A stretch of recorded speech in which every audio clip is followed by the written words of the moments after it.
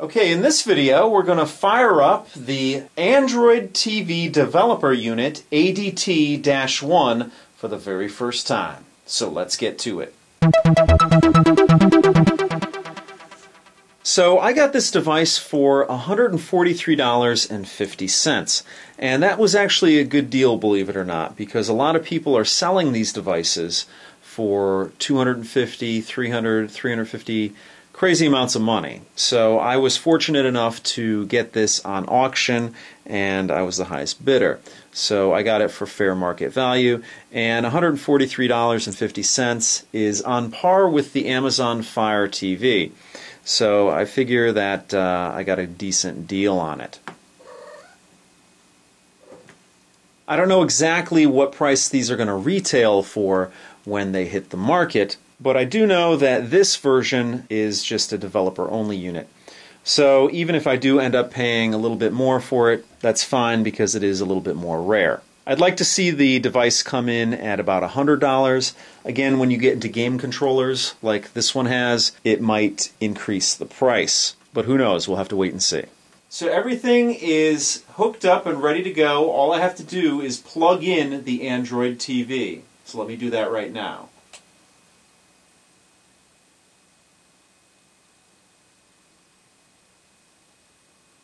So there you go. You see the Android splash screen. And the light on the device itself is sort of going through rainbow colors, the light on the bottom of the device.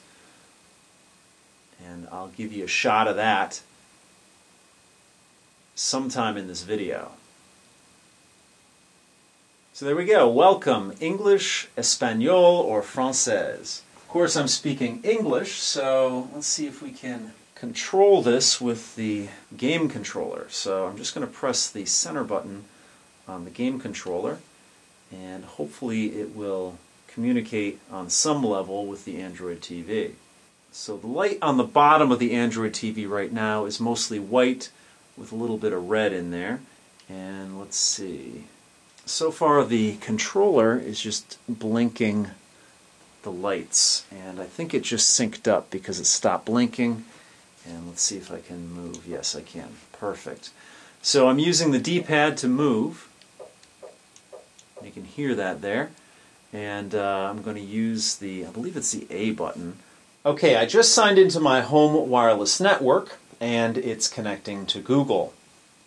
So it says Android TV System Update, downloading the latest update to the Android TV Developer Preview. It will be applied automatically when the download completes. And we're at about 40% now.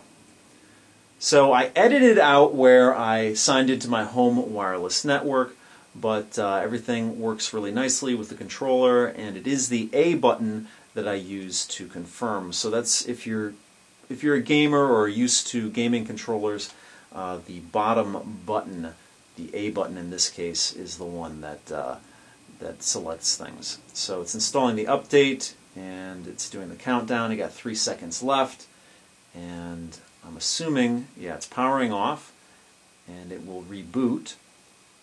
Get the Android splash screen there again, and getting the rainbow of colors of light under the box itself, which is actually pretty cool.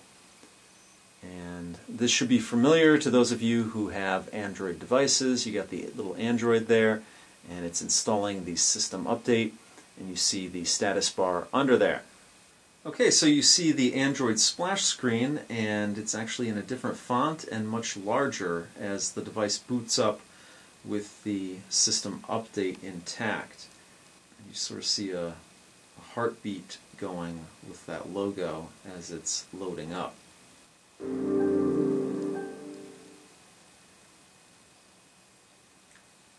So we got a tone there. And here we go. Google. Sign in with your Google account to sync your movies, music, TV shows, and apps. So I'm going to sign in now. I actually have to turn the controller back on because when it booted up or rebooted, it turned the controller off. So let's sign in. And let me put in my Google account, and I will join you on the other side of that. Okay, I put in my Google information and it gives me a little reminder here before I sign in, and it says by signing in you are agreeing to the Google Terms of Service, Google Privacy Policy, and additional terms of service. So you can actually view those terms of services, but I'm not interested. I'm just going to sign in. So I'm going to do that right now by pressing the A button on the controller. And it was a success. Next up it says location. Let apps use Google's location. Alright, it actually just dumped me back out as I was reading that. And let's set this up again, I guess. So we're going to select English, network connected. I'm connecting again to Google here. And I wonder if it will ask me about the location services again.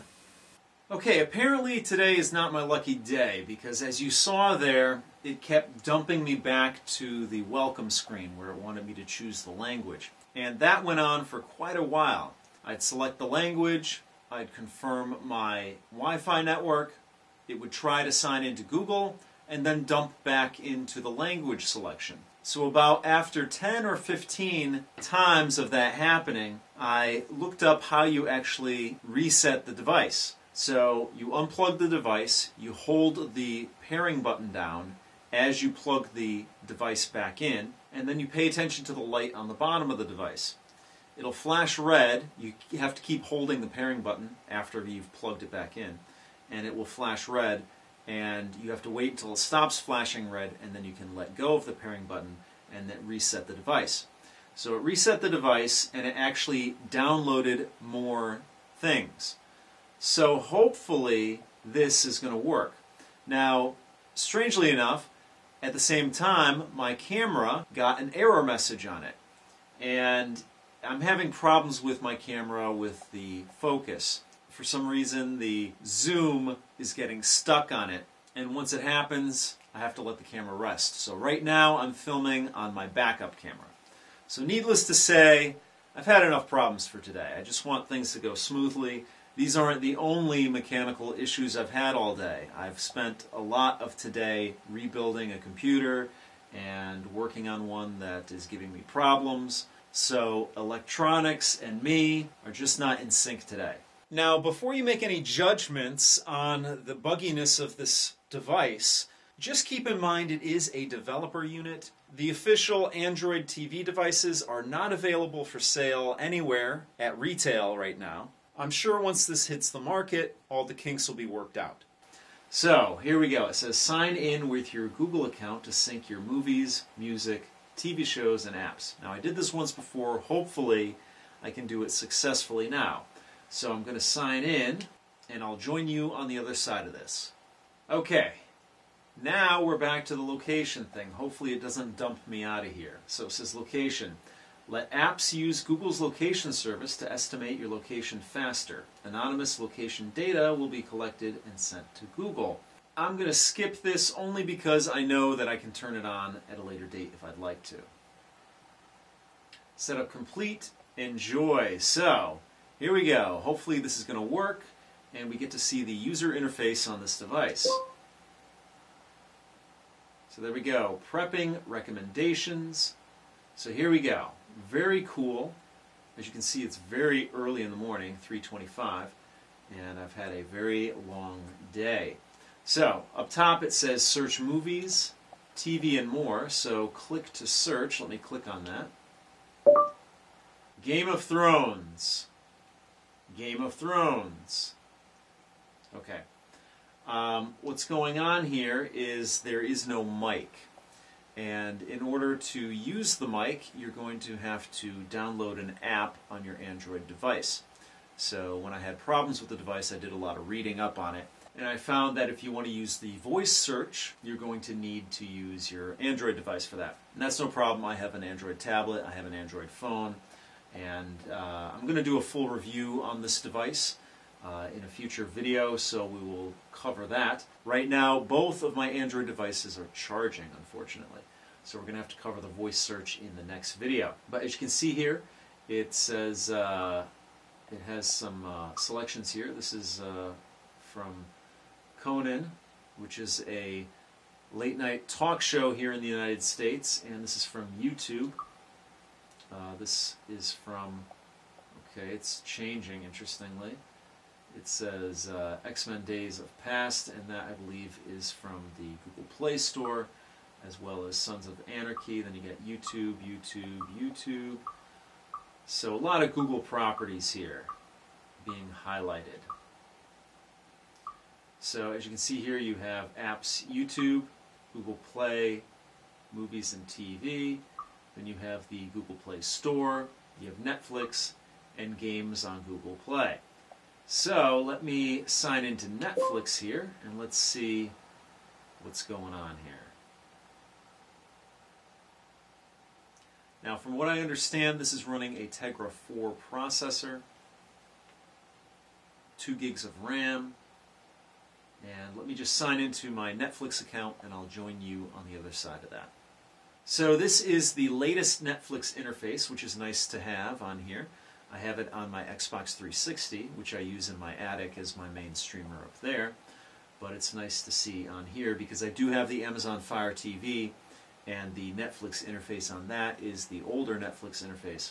Not a big deal, very useful, both of them, but it's nice to see the newest interface here on this device here. So it seems pretty snappy as I move through the selections here, which is really nice. As I mentioned in the unboxing video, you know, when you get a TV or a DVD player, or in this case Blu-ray players, I don't know if DVD players offer smart functionality to them, but you know, when you get a device, you keep them for a while, and you know, my Blu-ray player is not the speediest as far as the Netflix interface goes, so it's nice to have a device that's you know, up to speed and modern as opposed to you know, something I bought a couple of years ago. So let's back out of this. I'm going to hit the home button on the controller here, and so let's see what we have in the Google Play Store. But before I do that, I just wanted to mention that this device has Chromecast functionality, which is actually very cool. So I had to edit out a little bit there because it showed my email address, but this is the Google Play Store on Android TV. So up top here you have Android TV apps, TV remote games, gamepad games, and updates. So let's see, the Android TV apps are TED, Plex for Plex Pass, iHeartRadio, and Netflix. Let me actually put Plex on here. Let's see if it costs anything. Plex Inc. Let's see. And it's installing. Okay, so I can open, uninstall, whatever. So we're going to get to that in a second. Just back out of there. TV remote games. So you have Badland, Berserkle, and Ninja Hero Cats. And then the gamepad games. Leo's Fortune, Wind Up Night, Anomaly, Tabletop Racing, Meltdown, Clark, Twin Robots, Soul Calibur. I used to love Soul Calibur. Let's see. Oh, it's 13 bucks. I don't love it that much. Let's back out of that. I just want to get one of these games so I can try it out. I won't try it out in this video, but I will try it out in a future video. So, it's Tainted Keep. 4 bucks. Well, let's see if we can find one that's free. Probably Leo's Fortune is free. No, that's 4 bucks. Wind Up Night 2, platformer. That sounds perfect. So here are all the permissions here. And I'm just going to accept this. Wind Up Night 2, Robot Invader. High-end platforming gameplay in a beautiful 3D world. Your favorite clockwork automation is back with a bigger world, crazy new ... So that's installing, and let's back out of here. I don't know if I canceled it or not. But, no, okay. I was able to back out. I just wanted to see if these things would download in the background. So, okay, there we go. Downloading there. And then updates here, Google Talkback. We'll click on that. Google Talkback is an accessibility service that helps blind and vision impaired users interact with their devices. Might as well update that.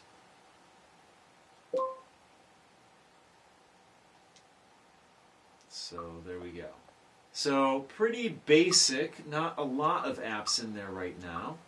I would love to see HBO Go in here because I do use that. And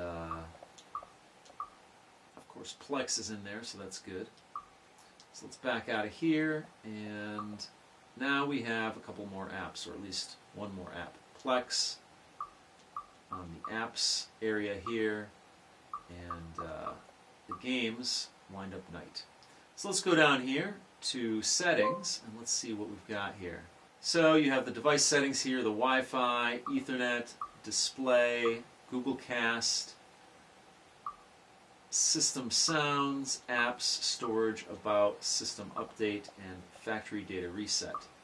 Down here you have your preferences, date and time, language, keyboard, search, speech, accessibility, and developer options. Next up is remote and accessories, gamepad, you can add a Bluetooth accessory, and then personal, location, security, and then this is my email address, which you can't see right now because I blocked it out. So hit the back button and notifications. Okay, 2 applications updated. Wind Up Night downloaded. Okay, and 1 update needs approval. So I think I already did that, so let's back out of that. So in function, very much what you're used to if you have an Android device. But the layout is much, much different. So that's going to do it for this video. In my next video, I'm going to go a little bit more in depth in using some of these things, such as the voice search, and I will give you an update on the Netflix streaming and also the Plex streaming on this device. And I don't really have anything purchased from Google Play Movies, although I do believe I did have a free Transformer movie when I bought a Nexus 7 years ago. So I might be able to check that out on here as well. So that's going to do it for this video. If you have any questions or comments, please post them down below. If you like what you see, please subscribe. And as always, if you want to help out my channel, give me a thumbs up, favorite this video, or share this video. So thanks so much for watching, and I'll see you guys next time.